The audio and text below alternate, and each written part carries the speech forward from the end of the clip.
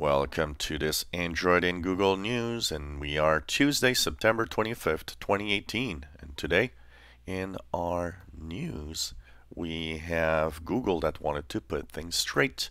We talked yesterday about how some users are going crazy over the fact that Google Chrome apparently logs you in automatically in the browser when you actually go to some of the Google accounts.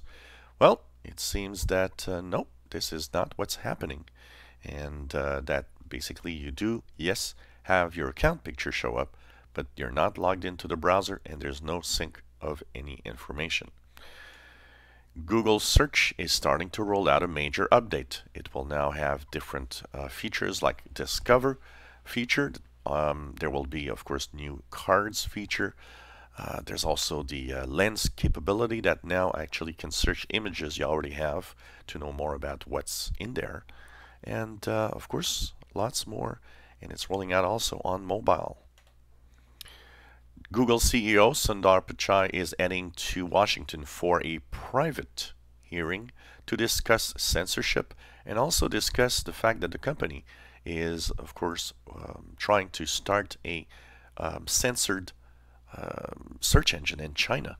And so it seems that people want to know a little bit more about that, and also talk about what some perceive as manipulation of search results depending on your political ideas. Google Calendar has been updated to get material design, and it is apparently prettier and makes it easier than ever to actually use as your default calendar app. And finally, Excel on Android, Microsoft Excel, is actually getting a very cool feature. You'll be able to take a picture of a table from a, another computer, for example, or a printout, and it will actually be turned into an actual workable table automatically in the app on your phone or tablet for Android. So this is a pretty cool feature, and it gives me the idea that I want to try it. And so this was the Android and Google News for Tuesday, September 25th, 2018. Enjoy our videos. Please subscribe. Give us thumbs up. Thank you for watching.